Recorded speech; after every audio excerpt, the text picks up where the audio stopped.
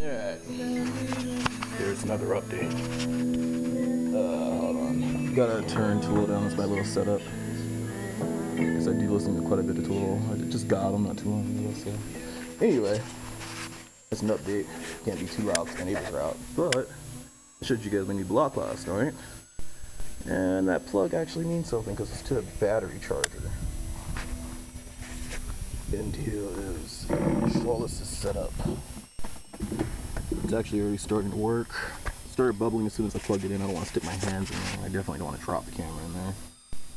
But in short, what electrolysis is using electricity to clean rust off of one item and onto another one. Usually the bigger the surface is for one item, the surface area for your sacrificial piece, the easier it is to get rust off a piece that you're cleaning. I'm doing my engine block that you can see right there. I have new main caps for that, so I use the old main caps as my sacrificial pieces of iron. You can actually see the bubbles coming up right there. Not sure if you can see it, but there's quite a few bubbles coming up. It's hydrogen and oxygen bubbles. It's actually splitting the water back into its two main components this way. So I'm actually leaving it outside so we don't get an explosion in my garage. But this water was clear. You can see straight to the bottom just 5 minutes ago. And it's only been on for about 5 minutes. However long it took me to clean off the disc, you know, that's how long it was off. So, or how long it's been running. And it's already kind of clouded up the bottom. This thing was really rusty too. But hopefully you guys can kind of see the little rust pieces in there.